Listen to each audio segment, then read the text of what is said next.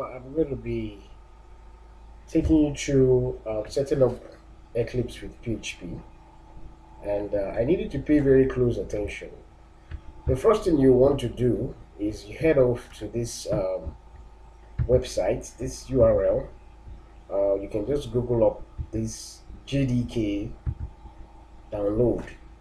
Now, as at the time of this writing, we have JDK 8 with several updates on the official website for downloading Java SE. Now, there are two different types of Java. There's SE, the software environment, and then there's JDK.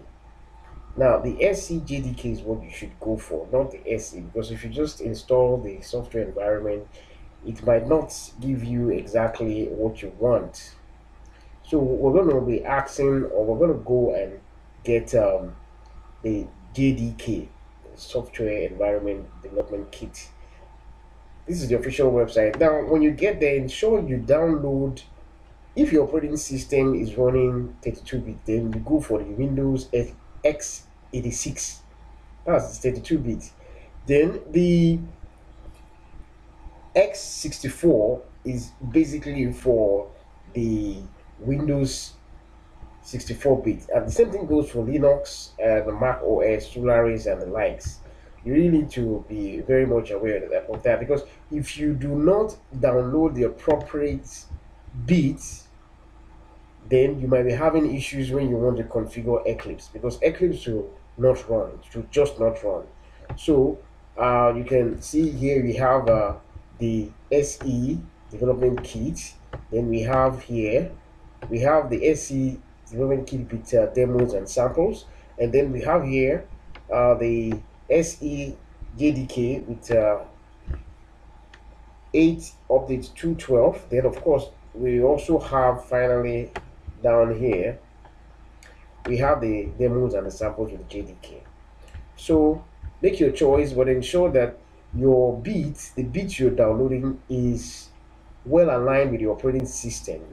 And the best way to know which operating system you are running is just right click on your computer if you're on Windows environment, and then just check the bits.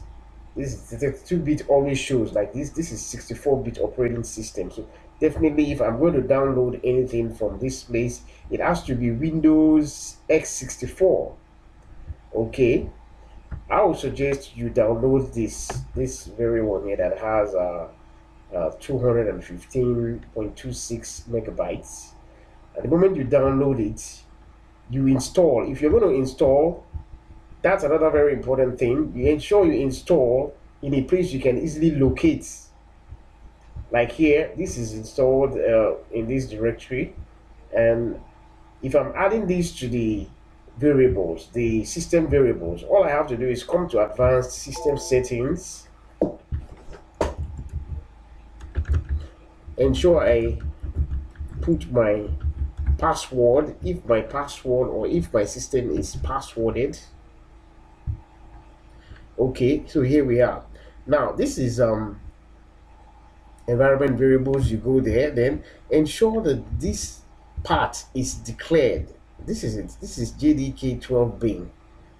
Okay, so this is exactly where the Java software will call up the part to execute programs relating to that. And of course, this space as well. If you click on edit, you're going to see it here. That's the appended location of Java.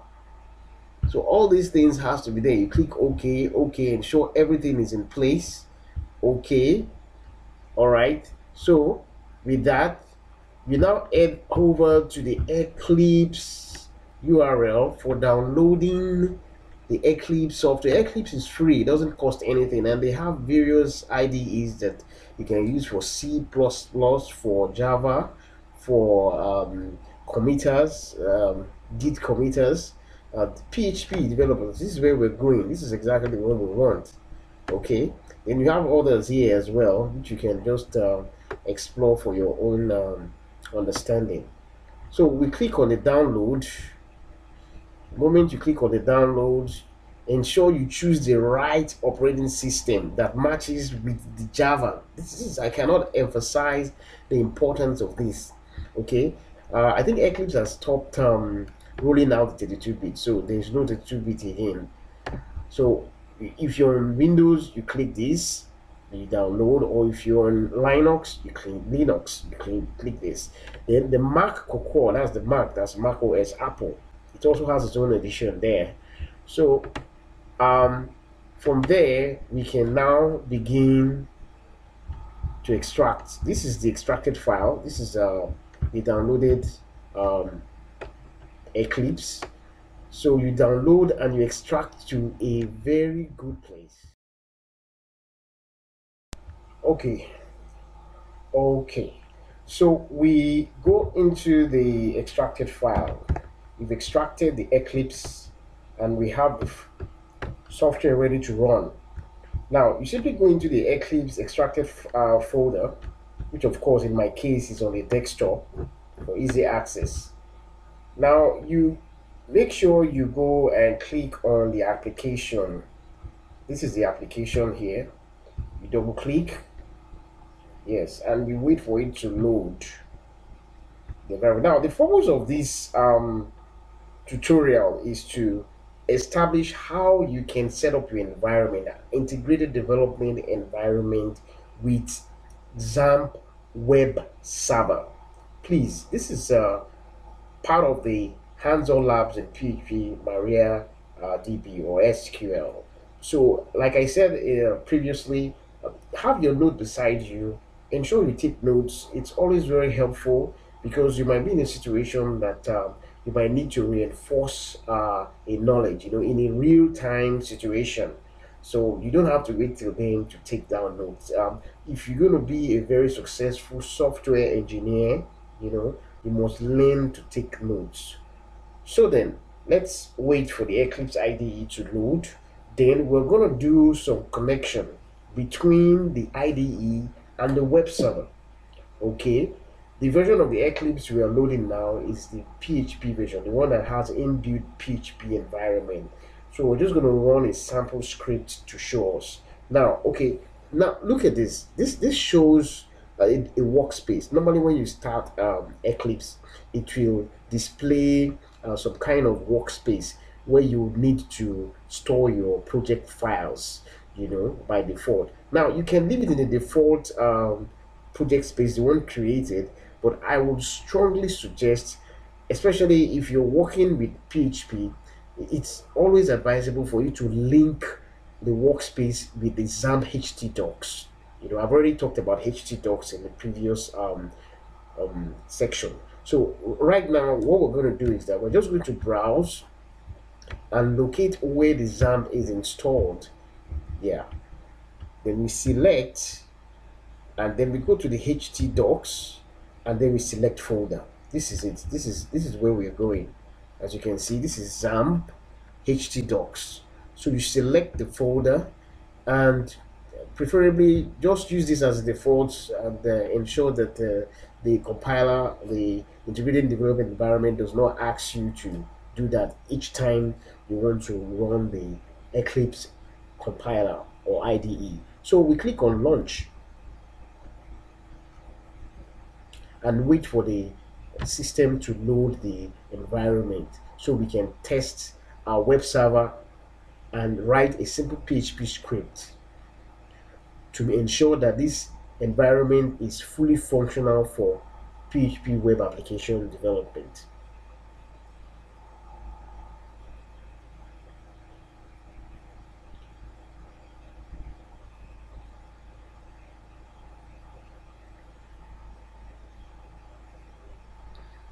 Now I want to believe that you've set up your Java. Your Java is in an environment. Your Xampp is in place. The Xampp that's Xampp Webserver. Yeah, this one. Ensure it is running. You've installed it and it is running.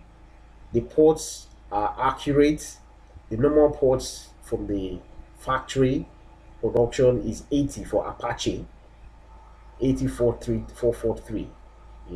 This is just a by port, but this is the major port, the first one, 80 for Apache. These speeds are just variables that change from time to time. Now look at this MySQL. MySQL is always runs on 3306. I'm not going to be taking the connection of MySQL with Eclipse today, but in the nearest future, I will also be taking you guys through that tutorial, how you can establish connection between SQL and Eclipse. Okay, so let's minimize this and go to the main interface. Okay, this is it. This is, see, it shows welcome to Eclipse IDE. You know what IDE is already. The IDE is Integrated Development Environment for PHP developers. Okay, so you might want to look through these tutorials, the samples, what's new, and blah blah blah. But we're not really going into that. We want to focus on our objective. We want to create a PHP project. So you simply click this. You can come here and start that, or you can as well come to the file, new, and then PHP project. It's still going to land you or to the same destination. Here we are. Okay, so you can create as well as here. In the future, this might not always show. This is just showing because it's the first time, the workbench. So always try to get used to starting the project from here. So let's quickly create a PHP project now. We'll call this first. Okay, just like we did in the previous video for the Linux environment. Okay, now take very cautious note of this. It says create a new project in workspace. Ensure this is selected. Now PHP version, you might decide to use some sort of PHP version experimental or maybe some others, but that's not what I would advise. I'll suggest you choose the default PHP settings. Okay, the inbuilt settings. Now use project as source folder. Ensure this is selected. Now optionally you can put this, it doesn't really matter, but just for future purpose of developing JavaScript and files to work with the PHP scripts, you can just select that. So you can click simply click finish, and you wait for the project to load on the left hand pane of Eclipse.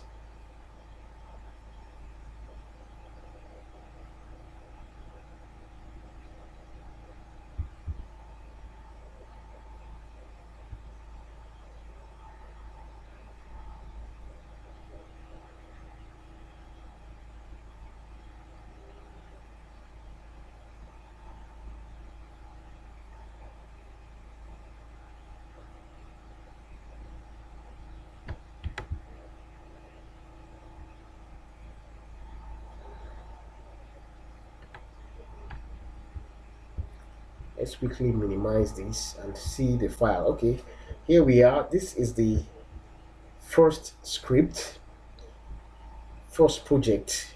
Now it's empty. You can see the JavaScript resources for first. There's nothing there. The PHP language library, we're using 7.3. The core APIs are listed. You don't need to touch all this. These are just the libraries that keep the compiler running, script running. Now this is the include part. This is the real project. At the moment we don't have anything installed. It's just, you know, giving us an empty folder. So all we have to do is that we come here, we click on new, and we click on PHP file. Okay, now the folder is showing on the list here. This is the dialog showing the list of projects you have. The only project you have is first, and there is no file there. So we're going to just create a fresh script, and we'll call this first.php. So that's just about it. You click on finish, and the file is created within the space of the project. Okay, you can see that this is the first .php. Now the simplest, we're going to run a simple script here quickly. Let's close the tag. Now over here we'll just say echo. Like I said, echo is for output. Okay, we want to output something to the browser, place that. Now semicolon is always used in PHP to end the statement. So here we say this is my first PHP script. Okay, Let's just space this. Then in the next line, let's just echo the PHP version, PHP info. Okay, and then we close that. So that's just about all we want to do. So the next thing we'll do now, you want to run this simple script and uh, see what it gives us in the browser. Right then, we come here. This is run as. This is actually used if you want to run programs. You can run as run on server. But because it's the first time, I'm pretty sure it's going to give us some forms to fill so that the compiler can recognize the kind of local host we have set up or we're trying to set up. Okay, so let's just run this. Okay, now you see that now it says select a way to run first.php, and it says run on server, PHP CLI, web application, unit tests. So our focus is on running on server. So we click on that and we say okay. Save changes to PHP, first.php, save, yes. Okay, now how do you want to run the server? The IDE is asking you a question and you need to specifically instruct or program or set up the environment such that in every future occurrence the IDE will recognize where to go, what server to pick, okay, to run PHP scripts. Now over here it's a run on server, select which server to use. How do you want to select the server? Now this is frozen now because we don't have an existing server. This is a fresh installation and this is a fresh environment. Okay, so we're going to manually define a new server and ensure you know there's a whole lot of options here. You have Apache, IBM, OW2, Oracle, and a lot of them, Resin, Red Hat, DBoss. But our focus is on the PHP. Okay, let's forget about the rest for now. So we say PHP built-in server. That's what you select. And ensure your local host name is localhost, of course. Since we've linked our workspace to the htdocs, all right. So now we're looking at this. We just this is a variable name, but this has to be there. You can make this any name you like, but just you can leave the default names so you will not have to mess up things. Okay. So now you can also choose this alternatively, and then you click on next. Now, this is another very important aspect which you should really get right. PHP built-in server. It says specify the PHP executable. When you install a PHP the web server and you're trying to connect to Eclipse, the PHP compiler for Eclipse. Okay, if you want to link these two things together, you need to define and tell the IDE. You know, I'm using IDE and compiler interchangeably, so it's just the same thing. Compiler, IDE, integrated development environment, they're both the same thing. They help to compile programs for execution. So over here we have PHP executable, we have the name as PHP, that is, should you touch that. Now go to the installed PHP. There's none here, there's no installed that the IDE recognizes, so you have to click on add. Okay, now the first thing you want to do is go to the executable path, and the executable path is simply where Xampp is installed. This is Xampp, this is C drive, this is Xampp. Then you go into, you select PHP. Okay, then you select the executable. Okay, this is the PHP application now, so you have to select this. Ensure it's selected, then you click on open. Okay, you see it has now populated the rest because the compiler immediately detects that the name of that executable is PHP 735 CLI, and the executable path is of course what we chose, and then the PHP init, it automatically brings it out and fills it as well. Okay, so you click on finish. We're done with installing the PHP web server. So you ensure you click apply and close. And then you also click on what? Finish. And you wait for the configuration to be done. Okay. If everything is okay, voila, okay, this is it. This is my first PHP script. I think I might have to just put F there instead of IRS. It is this F, first PHP script. Okay, so if we run that again, make sure you click on run on server. Okay, save changes to PHP, the first PHP you save. Okay,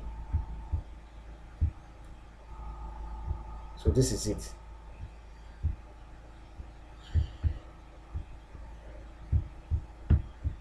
Okay, so I want to demonstrate the next. Let me just give you one more example. Assuming you want to create a second script, let's say new, you go to new, a second application that demonstrates the stored file here, or the communication between the PHP compiler and the web server. Let's make another project and call this second. Okay, you create a new, leave the default, the same settings you're seeing on the screen, ensure it's just the same. Then you click on finish. Right, if you observe the left pane, you see that the first is still the only one showing because we've not created a PHP script to run on the second project. So all we have to do is that we come here, we say new, and we come to PHP file. Yes. Now here it gives us a breakdown of all the projects. Okay. Now look at it. This is the first, and then this is the second. So all we have to do is we choose the second, and we'll give it the name of the PHP file. Let's say we call this second. Then you click on finish. Okay, so second is now showing on the screen on the left hand pane. This is the file. First has its own script, but second doesn't. So I'm just going to make a quick script here that says echo. Okay, ensure you always put your semicolon to end the statement. This is my second PHP script. All right, then let's also echo the PHP info.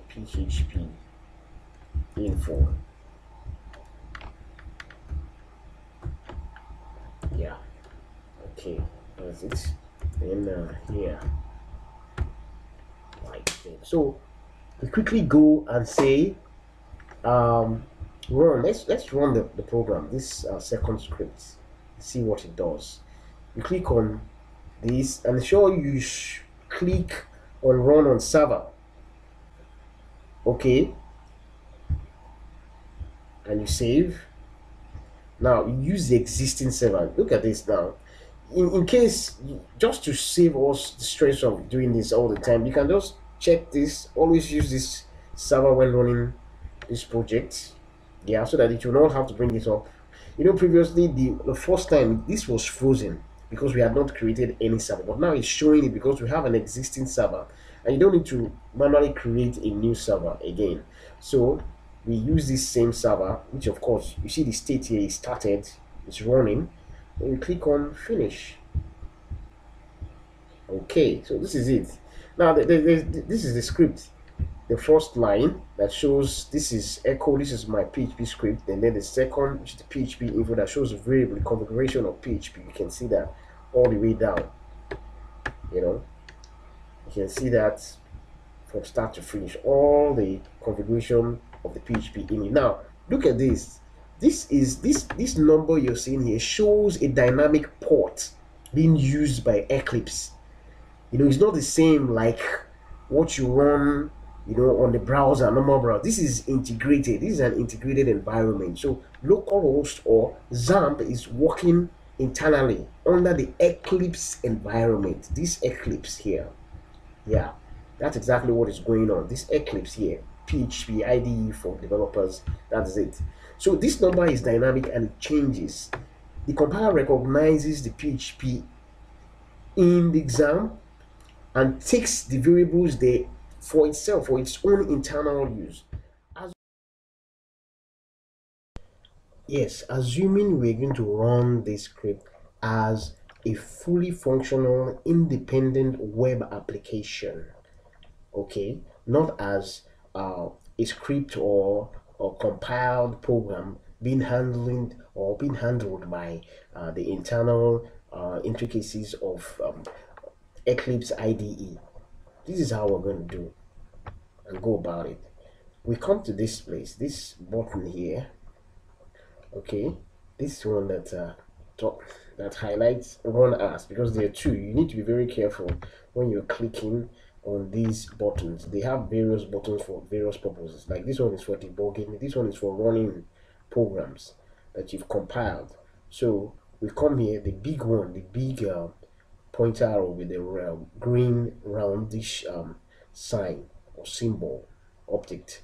So you run as web application. We've seen it run on server, and we know that the server, the internal server of Eclipse, is handling the execution. But now let us make this application run independently without the interference of Eclipse IDE. So we come here and click web application. Okay, you see that now? This takes us almost similar to the script. In fact, it's exactly the same script you run when running internally. Okay, the only difference is that this doesn't have the number, that numeral in between that runs. Okay, let's see. Let's say you want to run this now. You want to run this as let's see, run as